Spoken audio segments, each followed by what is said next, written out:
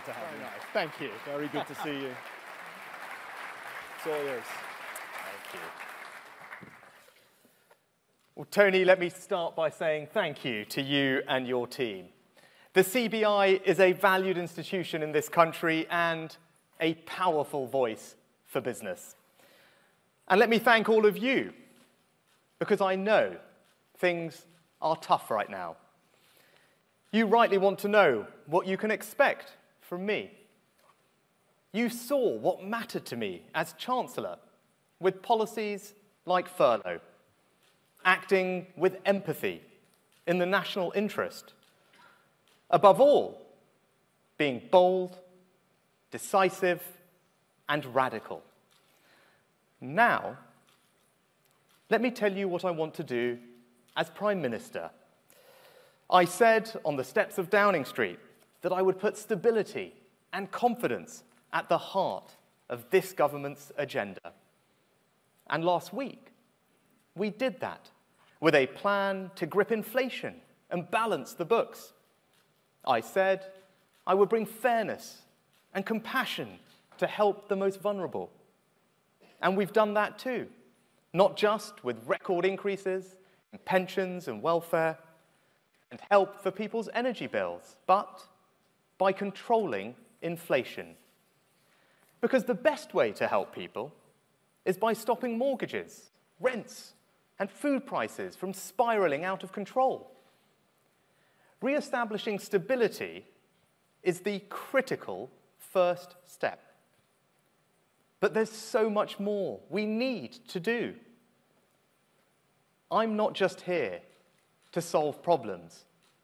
I want to build a better country where we get inflation down and grow the economy, where we cut NHS waiting times and improve the quality of care, and where we invest more in schools and give every child a world-class education.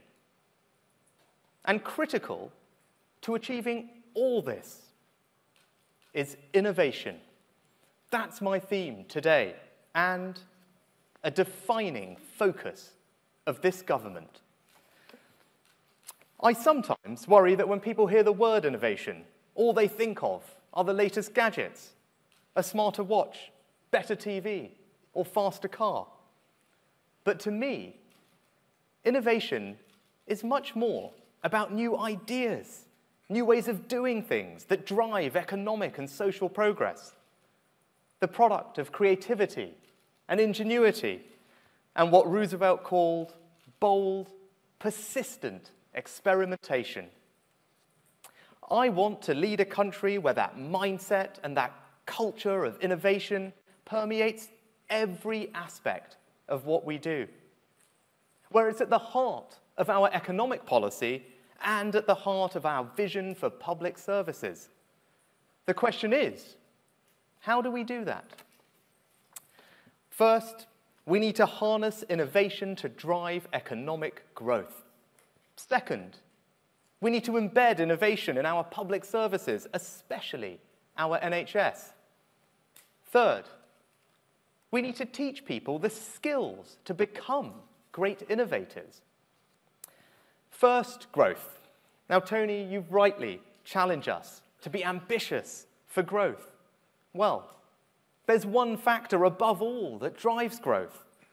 Over the last 50 years, innovation was responsible for around half of the UK's productivity increases. But the rate of increase has slowed significantly since the financial crisis. This difference explains almost all our productivity gap with the United States. So how do we fire up the innovation engine? Well, we believe that the very act of creativity and exploration is itself a reward. So it starts with government investment in basic science and research. In a challenging time, when we are making difficult decisions on public spending, in last week's autumn statement, we protected the budget for research and development.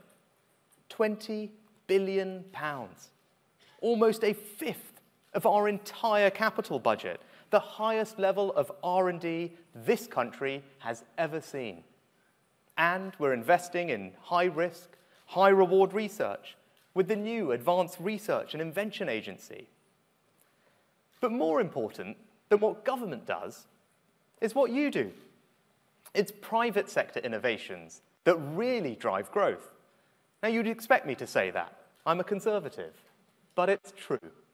And that's why the autumn statement cut taxes to encourage larger companies to do more research and development. It's why we want to allow businesses to claim R&D tax relief on pure maths and cloud computing. And it's why we're absolutely committed to using our new Brexit freedoms to create the most pro-innovation regulatory environment in the world, in sectors like life sciences, financial services, AI, and data. But any credible strategy also needs to support fast-growing businesses, those firms disproportionately responsible for our future growth, turning million-pound businesses into billion-pound businesses, and turning billion-pound businesses into 10 billion-pound companies. We'll create good, well-paid jobs for the British people. But too often, those firms can't access the finance they need. That's why we're radically reforming the regulation of our insurance and pension sectors, as well as our listing rules, to release a flood of new funding for exciting, innovative businesses. And we'll need to go further. But this isn't just about what large businesses and financial markets can do. We want to support small businesses to innovate too. On every high street, in every market town, every day, we rely on brilliant local businesses, from the greengrocer to the dry cleaner to the local plumber. We should be ambitious for their future too. The real prize is supporting them to innovate. And that's exactly what we're doing with new initiatives like Help to Grow and Made Smarter. So make no mistake, our most pressing task when it comes to growth is stability and controlling inflation. But that will never be the limit of our ambition. The more we innovate, the more we will grow, and we have a plan for both. Now, second, we also need to create a culture of innovation in our public services. Now, I grew up in an NHS family. It's in my blood. And as your Prime Minister, I will always protect an NHS free at the point of use. And that's why, in a budget where we had to make savings overall, we didn't cut the funding for health and social care, we increased it by £8 billion. So let no one ever doubt our commitment to the brilliant men and women who work in our NHS. But our ambition for our country's most important public service cannot be measured solely by the money we spend, but by the quality of care every patient receives. We all want it to be easier for people to see their family GP. We don't want our loved ones waiting so long for ambulances or for the operations they need. But better care requires innovation. Now, in part, that means new drugs and new technologies.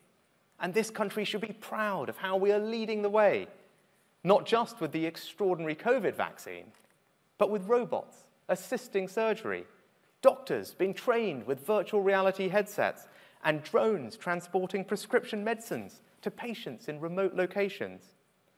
And medical technologies like these are only the most visible form of innovation. But we also need to radically innovate how we do things. That's how we'll really improve the quality and speed of care and make the money we invest in the NHS go further. To do that, we're opening community diagnostic centres to deliver millions more tests, checks, and scans close to home and without having to arrange multiple appointments. And our new elective surgical hubs will offer hundreds of thousands of patients quicker access to the most common procedures. That the very act of creativity and exploration is itself a reward. So it starts with government investment in basic science and research. In a challenging time, when we are making difficult decisions on public spending, in last week's autumn statement, we protected the budget for research and development. £20 billion, almost a fifth of our entire capital budget, the highest level of R&D this country has ever seen. And we're investing in high-risk, high-reward research with the new Advanced Research and Invention Agency. But more important than what government does is what you do. It's private sector innovations that really drive growth. Now, you'd expect me to say that. I'm a conservative, but it's true. And that's why the autumn statement cut taxes to encourage larger companies to do more research and development. It's why we want to allow businesses to claim R&D tax relief on pure maths and cloud computing. And it's why we're absolutely committed to using our new Brexit freedoms to create the most pro-innovation regulatory environment in the world, in sectors like life sciences, financial services, AI, and data.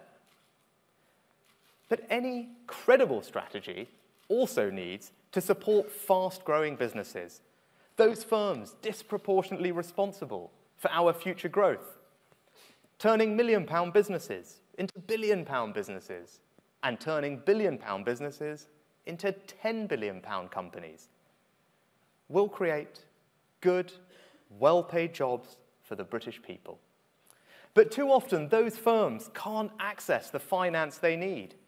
That's why we're radically reforming the regulation of our insurance and pension sectors, as well as our listing rules, to release a flood of new funding for exciting, innovative businesses. And we'll need to go further. But this isn't just about what large businesses and financial markets can do. We want to support small businesses to innovate too. On every high street, in every market town, every day, we rely on brilliant local businesses, from the greengrocer to the dry cleaner to the local plumber.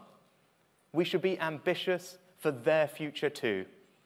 The real prize is supporting them to innovate. And that's exactly what we're doing with new initiatives like Help to Grow and Made Smarter.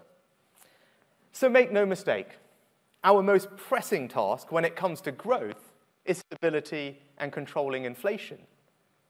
But that will never be the limit of our ambition. The more we innovate, the more we will grow, and we have a plan for both. Now, second, we also need to create a culture of innovation in our public services. Now, I grew up in an NHS family. It's in my blood. And as your Prime Minister, I will always protect an NHS free at the point of use. And that's why, in a budget where we had to make savings overall, we didn't cut the funding for health and social care, we increased it by £8 billion. So let no one ever doubt our commitment to the brilliant men and women who work in our NHS. But our ambition for our country's most important public service cannot be measured solely by the money we spend, but by the quality of care every patient receives. We all want it to be easier for people to see their family GP. We don't want our loved ones waiting so long for ambulances or for the operations they need. But better care requires innovation. Now, in part, that means new drugs and new technologies. And this country should be proud of how we are leading the way, not just with the extraordinary COVID vaccine, but with robots assisting surgery, doctors being trained with virtual reality headsets, and drones transporting prescription medicines to patients in remote locations. And medical technologies like these are only the most visible form of innovation. But we also need to radically innovate how we do things. That's how we'll really improve the quality and speed of care and make the money we invest in the NHS go further. To do that, we're opening community diagnostic centres to deliver millions more tests, checks and scans close to home and without having to arrange multiple appointments. And our new elective surgical hubs will offer hundreds of thousands of patients quicker access to the most common procedures. But we need to go further still.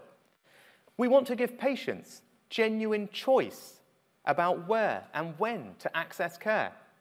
And those choices need to be informed by radical transparency about the performance of our healthcare system. We're also making sure the NHS has the workforce it needs for the future, with the right number of doctors and nurses in the right places, as well as thinking creatively about what new roles and capabilities we need in the healthcare workforce of the future. When it comes to the NHS, we all share the same ambition: to give everybody in the country the best possible care, free at the point of use. But to deliver it, we need to be bold and radical in challenging conventional wisdom, and that's what we will do. Now, third, there can be no innovation unless people have the skills to innovate. That starts with our schools. So last week, we announced an extra £2 billion in each of the next 2 years. But funding is not enough. There is no responsibility as Prime Minister that I feel more deeply than how we develop a truly world-class education system, giving every child in our country the best chance of life and preparing them to enter a rapidly changing world. The Times were right to challenge us about what that looks like. And we are asking ourselves radical, searching questions about the curriculum, because young people need to enter the modern economy equipped with the right knowledge and skills, and about technology, because we want to help children engage and learn better and save teachers time. We also need to end once and for all this mistaken idea that learning is something you finish at 18. So we will also deliver our lifetime skills guarantee to help people of any age retrain and acquire new skills. I believe in the very core of my being that education is the closest thing we have to a silver bullet in public policy. It is the most transformative thing that we can do for our people, something you as employers know all too well. And I am determined to get this right. But to make this country a true island of innovation, we also need to attract the best and the brightest from around the world. So we will unapologetically create one of the world's most attractive visa regimes for entrepreneurs and highly skilled people. And one of the areas we need to be most ambitious is AI, artificial intelligence. Because this isn't just a new technology. It's a general purpose technology, like the invention of the steam engine and the computer chip, with the potential to transform every aspect of our lives. So we cannot allow the world's top AI talent to be drawn to America or China. That's why, building on the AI scholarships and master's conversion courses I instigated as Chancellor, we are launching a new program to identify and attract the world's top 100 young talents on AI. Less build it and they will come, and more let them come and they will build it. But we must be honest with ourselves. Part of the reason we ended the free movement of labor was to rebuild public consent in our immigration system. If we're going to have a system that allows businesses to access the best and brightest from around the world, we need to do more to give the British people trust and confidence that the system works and is fair.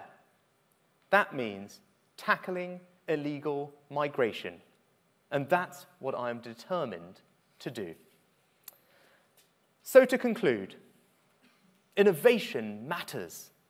It matters because it creates more jobs, higher wages, and better opportunities for people. It matters because it improves our schools and NHS. And over the long term, by boosting growth and creating more productive public services, innovation is how we will cut taxes for people and businesses.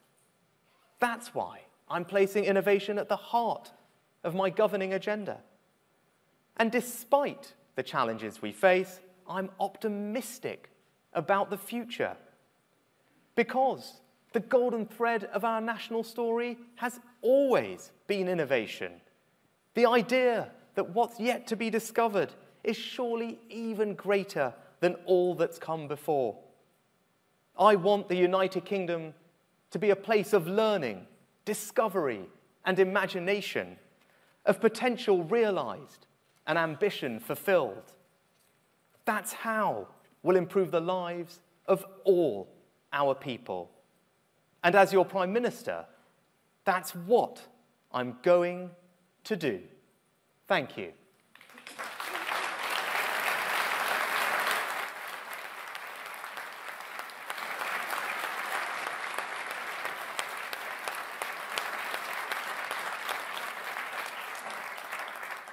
Thank you. I think we're going to take some questions from the media. Should we start with the BBC? Thank you, Prime Minister. Simon Jack, BBC News. We know that chronic labour shortages and weak post-Brexit trade are holding economic growth back. You heard this morning businesses are saying we need looser immigration rules and closer ties with our biggest market, the EU. Are you listening to them? Well, I think the country's #1 priority right now, when it comes to migration, is tackling illegal migration. It's stopping people coming here illegally on small boats across the Channel. Because when people see that happening, it undermines trust in the system. It doesn't seem fair that people are able to break the rules. And that's what I'm absolutely determined to fix. Now, I want to be honest, it's not a simple problem to solve. We can't solve it overnight, but I am determined to reduce the number of illegal migrants coming here. We've started making progress on that. My conversations with President Macron enabled us to conclude a new deal with the French to help us better police the Channel, put more people working together with the French in France. But there's more work that we need to do, and the country should be reassured that I will tackle this as one of my highest priorities. And if we're doing that, then I do believe that we can, that it's right to ensure that the United Kingdom is a beacon for the world's best and brightest from around the world. You heard me talk about that in the speech. I want to make sure that we can win the global race for talent. And I'm unapologetic about wanting to deliver an immigration system which is highly competitive for the best and the brightest. And that's what we'll deliver. But I think the most pressing priority right now is tackling illegal migration, and that's what I'm determined to fix. Next, ITV. Hi, Prime Minister. Harry Horton from ITV News. We've heard the director of the CBI say that there is a shortage of workers at the moment and we need a new deal on immigration. Last Friday, your Chancellor, Jeremy Hunt, he said he wants to see the vast majority of trade barriers with the EU removed. How are you going to change our relationship with the EU on legal immigration and on trade in order to boost growth, as so many businesses at this conference say they want to see? Well, thank you. I think on migration, I'd point back to what I've just said, Harry. But on trade, let me be unequivocal about this. Under my leadership, the United Kingdom will not pursue any relationship with Europe that relies on alignment with EU laws. Now, I voted for Brexit. I believe in Brexit. And I know that Brexit can deliver, and is already delivering, enormous benefits and opportunities for the country. Migration being an immediate one, where we have proper control of our borders and are able to have a conversation with the country about the type of migration that we want and need. Right? We weren't able to do that inside the European Union. At least now we are in control of it. When it comes to trade, it means that we can open up our country to the world's fastest growing markets. I've just got back from the G20 in Indonesia. We're talking about signing CPTPP, where we've got some of the most exciting, fastest growing economies in the world, and we can become a part of that trading bloc. That's a fantastic opportunity for the UK. Or indeed regulation. And you've talked, and Tony's talked about growth. You've heard me talk about innovation. Well, we need regulatory regimes that are fit for the future, that ensure that this country can be leaders in those industries that are going to create the jobs and the growth of the future. And having the regulatory freedom to do that is an important opportunity of Brexit. And that's my agenda, and I'm confident that that agenda is not only right for the country, but can deliver enormous benefit for people up and down the UK in the years to come. Next, The Times. Thank you, Prime Minister. Alex Ralph from The Times.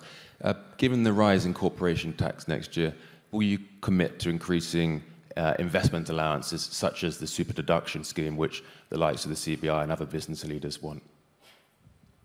Well, Alex, I completely agree about the importance of unlocking private investment. It's one of the things that's held our country back over the past few decades. And if we want to be serious about driving up growth, then we need to unlock more private investment, not just in R&D that I talked about in my speech, but also in capital. It's something I've spoken about in the past. So that's why I was so pleased that the Chancellor, in spite of the difficult decisions that needed to be made, was able to make permanent the annual investment allowance. Now, that at a very high level of £1 million. Now, what does that mean? That's essentially full expensing for 99% of British businesses. There's nothing like that I think exists in almost any other advanced economy. It makes it incredibly easy and tax efficient for companies to invest in new equipment, new machinery, new plant that can drive up our growth, drive up our productivity. And that's why it was right that the Chancellor did that. But it's also right that we continue to look at that and see that we do everything we can, whether it's through the tax system or otherwise, to support all of you to keep making investment in the future growth of our country. And next, Bloomberg. Thank you, Prime Minister. Lizzie Burden, Bloomberg. Over and over, we hear critical voices coming from the business community about the Conservative government's performance. Are you still prepared to say explicitly that the Conservatives are the party of business? Lizzie, thank you. Yes, unequivocally. Unequivocally, and you heard it in my speech. It's important that government creates the conditions for stability, for making sure that we tackle inflation. But that's just the foundation.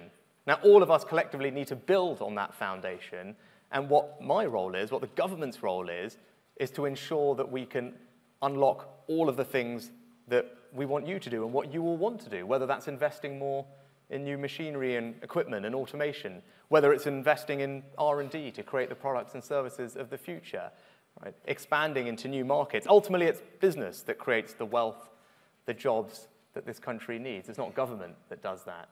And I think you've seen from my track record as Chancellor that I stood by all of you. I stood by business because I knew how important it was to our country. I knew how important it was to safeguarding people's jobs and their livelihoods. And that's my track record as your Chancellor. And you can rest assured that as your Prime Minister, I will continue to build on that legacy and ensure that we make this country one of the most exciting, dynamic places for businesses, small and large, anywhere in the world. That's my ambition. That's what I want to deliver for you. And I think we made a very good start on that last week. But there's lots more that we can do. Thanks, Prime Minister. We are going to have a few business questions. I've stolen the first one. I'm really sorry. I was praising your May's lecture earlier this year. And in it, you talked about the UK not having a competitive tax regime compared to our competitors on innovation, skills, and capital allowances. Thanks for stealing that question, Alex. Tell me, do you think we now have that competitive regime for incentivizing skills, innovation, and investment, or is there more to do? Well, those are exactly the right three areas to focus on, and thank you for your kind words about the May's lecture, Tony. But I talked about capital, people, and ideas, and I think many of you think about your businesses in a similar way. And it's right that our tax regime, but also our regulatory regime, supports all of you in delivering in those three areas. So we're definitely making progress. As we just talked about the AIA, full expensing for 98, 99% of UK businesses, £1 million, permanent. Nothing like that exists anywhere else as far as we can tell. Enormous support for the vast majority of businesses in this country to invest more. I think that is not just competitive, it's probably the most competitive tax regime for investment you can find. You talked about R&D. The Chancellor increased the research and development expenditure credit, the tax relief for large company R&D, significantly in the autumn statement, because, as you know, innovation drives future growth and productivity. But it's not enough just to increase the rate. We want to make sure that our tax regime keeps up with the way that all of you actually conduct research. And what we'd heard from life sciences companies, that there's more investment in cloud computing, in data, to do drug discovery. That wasn't covered by our regime. So we now want to make sure that our regime does cover that. Again, it's something that the vast majority of other countries haven't done yet. So I think it gives you the confidence you need in all of you that we take this seriously and we'll keep delivering it. But there's always more to do, right? This budget, or this autumn statement, there was a first step. The precondition is stability and tackling inflation. But we didn't stop there even last week. We started to deliver on a longer-term ambition to make sure that this is, as I said, the most attractive place for all of you to invest in capital and people and ideas anywhere in the world. And I'm highly confident that we can deliver that. And that's a powerful message for everybody. Now, we have 3 questions that have come in from members, and we wanted to pick the ones that were about innovation, your theme. So, Claire, where's Claire? Claire Barkley, who's the UK MD of Microsoft. Claire, mic coming to you. Thank you, Tony. Thank you, Prime Minister. You set out a vision to be a global science and technology superpower. What would your message be to all the businesses in the room, and many of them are investing very heavily in digital and technology, as well as the role that the public sector plays in accelerating that, and what can we collectively do together? Well, thank you, Claire, and thanks for everything that Microsoft does, I think in particular on apprenticeships, which I know well, and I think that's an enormous example for many to look at. I think probably 3 things, if I may. I think 3 things I'd ask of you and everyone else. The first is to continue investing in R&D, because that's something where we need to do a better job of, right? Ultimately, it's free enterprise, it's the private sector that drive growth, and I think we need to do a better job of investing in R&D. The government's going to do its bit, but that's not sufficient. We need all of you to keep investing in innovation and prioritizing it in the way that we have. So that's the first thing. The second thing is around regulation. Now, I think the CBI talked about the idea of an Office for Future Regulation, but we need your ideas. So when it comes to the industries of the future, where you're all working, you're going to be far faster than someone sitting in Whitehall to see where the new barriers are, or where the regulations aren't keeping pace with what you're trying to do. And so you need to come to me, you need to come to the Chancellor and the Business Secretary and say, okay, this over here in data, this over here in clinical trials, this over here in AI regulation, this over here in fintech, and whatever it might be. We can't, we will try and do it, but ultimately you're going to know it better and faster than we ever will. So please do come to us with those specific ideas about how to create, as I said, the most innovation-friendly, future-focused regulatory regime in the world, because that's what we want to deliver for you. And then the third thing is on talent. I think when I talk to all of you, the number one thing you all talk to me about is talent, is how do we get access to the skilled people we need. And obviously, LinkedIn is a great place to look at that. But what I need from you is the specific areas, the pinch points that are holding our growth back. I think it's kind of generic to say, well, we have pressure in IT jobs, right? But I need to know more specifically. It's in cloud computing. It's in data analytics. These are the specific things we need. And here, by the way, is the type of qualification we need to fix it, right? We can do a 1-year conversion course or a 3-month skills boot camp, and then we can work in partnership together to invest in people and make sure that we fill the specific skills gaps that are holding you and the country back. And I think we've started that conversation, but I'd like to carry it on and make sure we deliver on it. I think the Prime Minister's just launched the next CBI consultation. So answers, please, on a postcard to me. We'll give them to the PM. Right, James Roth is the CEO of Wincanton. James, come on in. Thanks, Tony. Thanks, Prime Minister.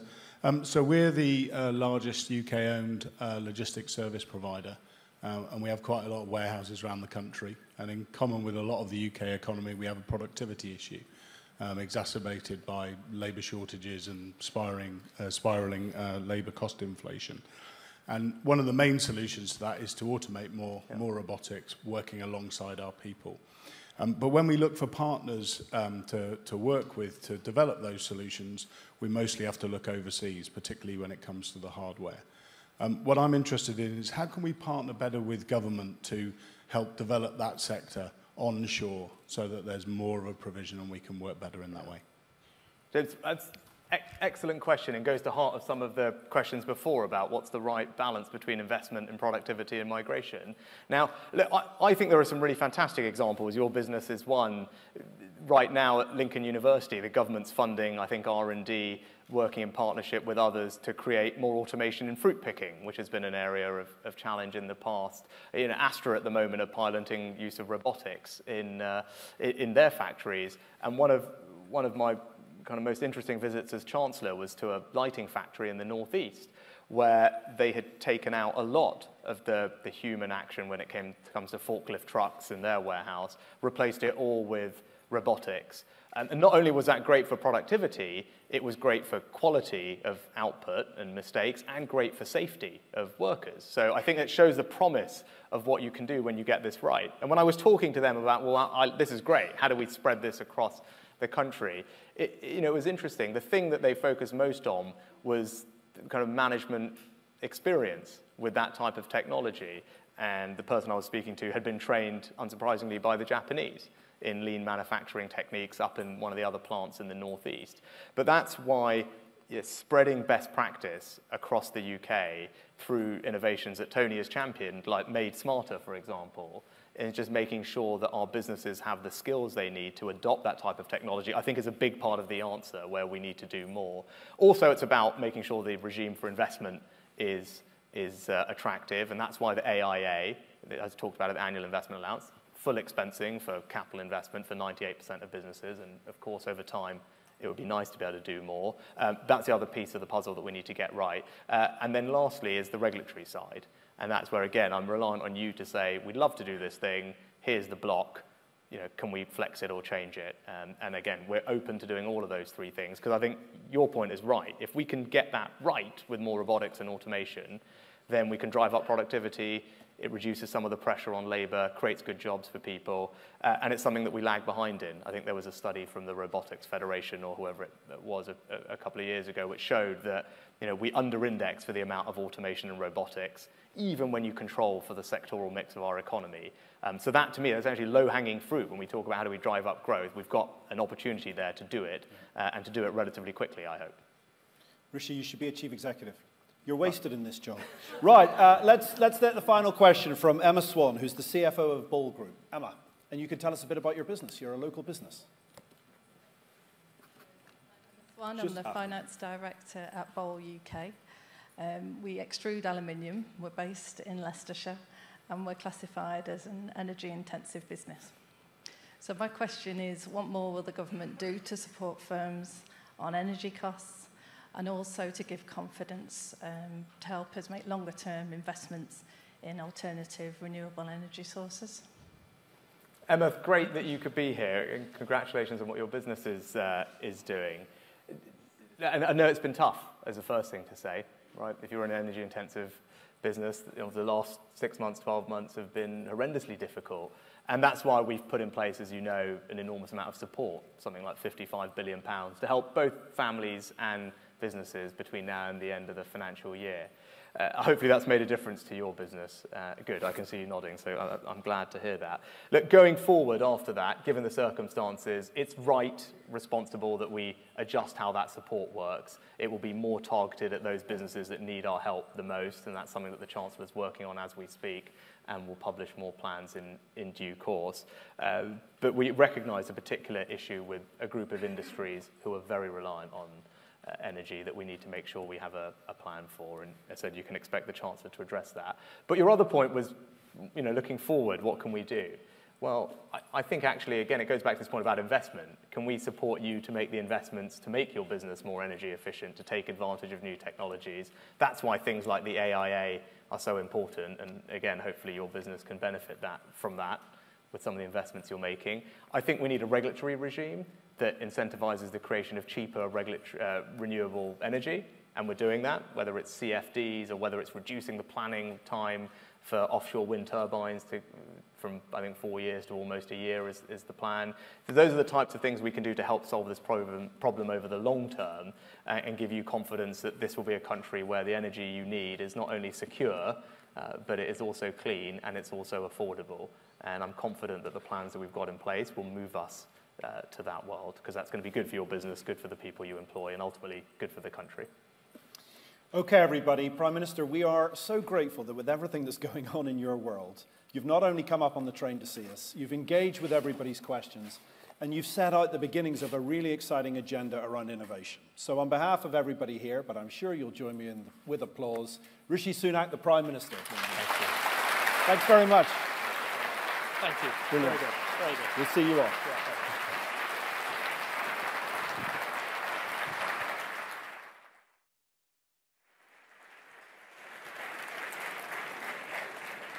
Thank you very much, everyone. And now I'm going to fill some time for you while we reset the stage. I just wanted to echo Tony's thanks to the Prime Minister for coming here.